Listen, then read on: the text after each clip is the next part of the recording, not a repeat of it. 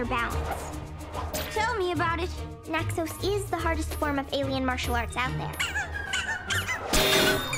I think Mark agrees with you.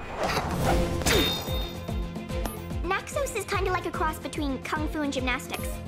But I think the whole zero gravity thing makes it pretty different. And that's why you have a gold belt, and I only have a silver. How'd you get so good, Loretta? By practicing with Skellig Row. No way! Skellig Row's the greatest Naxos master in the universe. Well, I haven't exactly been practicing next to him. He lives alone on a planet called Iridium. Barely anyone has even met him. Look, this is the only way to learn his moves.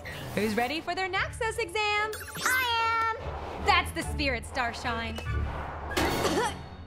It's a good thing I don't have my exam today. Don't worry, Miles. When it's your turn, you'll do astronomically. Easy for you to say, Mom. You have a rhodium belt. That's the highest one there is. Now come on, it's time to get started. Watch more Miles from Tomorrow on Disney Junior.